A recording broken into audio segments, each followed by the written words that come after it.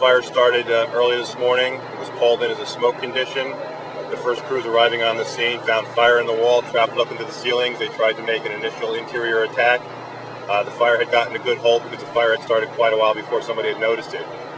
The conditions deteriorated. It was determined that at a certain point in time into the fire, to pull all the personnel out for safety's sake and do an exterior attack.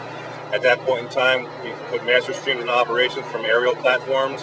At the height of the fire, we had 4 aerial platforms working, putting water on the fire. Charlie Brown's restaurant on North Avenue in Scotch Plains has been here for over 25 years that I can remember. Before it was Charlie Brown's, it was a bar called the Glenview. It was originally a house, became a bar, and they built many additions on it. It became the restaurant. Charlie Brown's recently did an addition last year to it.